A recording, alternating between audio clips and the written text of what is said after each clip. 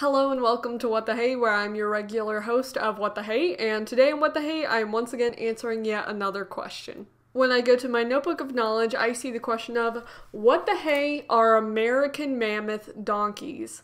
Now, I'm personally the one who asked this question because I heard about these animals and I was like, bruh, I gotta do some research, so hello to me, and now it's time for the question. In terms of like a very basic description, American mammoth donkeys are a type of donkey that are essentially known for their size, hence the name. Now, the reason why the American mammoth donkeys are so big is because of the line and history of like the breeding of the species, and I'll kind of have a list of the different species that were kind of combined to make these donkeys. There's about 5 different species of other donkeys that were kind of put together to make the American mammoth donkeys, and because of the different donkeys that were chosen, the American mammoth donkey is like huge. In the words of Donald Trump, they're huge.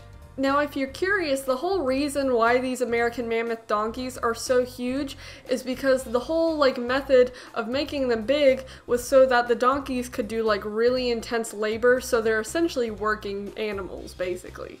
Now, depending on what part of the American mammoth donkey species you're talking about, they have different names. Like the male donkeys are called Jacks and then the females are called Jennies, which I think that's fun.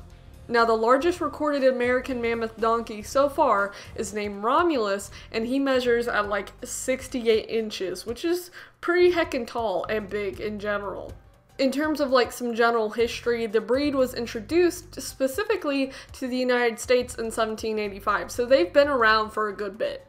In terms of my general opinion, American mammoth donkeys are so cool to me. I don't know why it is, but any type of breed of animal that's huge, just tall, or just big in general is so impressive, and it's just interesting because, genetics. I mean, the frustrating part of that is when you think about dogs and how people in the past have done breeding to where they've made how some dogs can't breathe because their nose is so scrunched up into their face, but with the American mammoth donkeys, there's not really any negative side effects to being huge. If I ever went into a battle or a war and I had the chance to pick what I could ride into battle on, it'd probably be an American mammoth donkey because they're just so cool. But that's essentially the answer to the question, so if you have any questions, let me know and I'll get to answering them as soon as I can, so thank you very much for watching. Bye!